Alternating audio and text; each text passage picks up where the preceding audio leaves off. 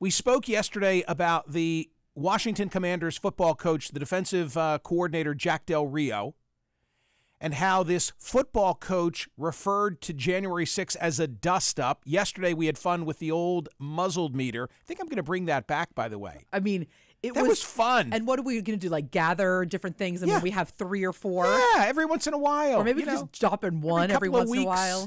Yeah. So he said January 6th was a dust-up, and like I knew this was going to happen. I just didn't know who would be calling for his reprimand. It's the head of the NAACP, Derek Johnson. He released a statement. He says Del Rio's comments should cost him his job. That is today's survey question at Smerconish.com. Should he be reprimanded? Should he be, how did we word it? Should he resign or be fired for calling January 6th a dust-up? My view, no is the answer. I believe that January 6th was the real deal, that it really threatened our democracy. But that people have a right to express an opinion, and a football coach shouldn't be reprimanded for calling it a dust-up. If it were a public school teacher, I'd have a different view.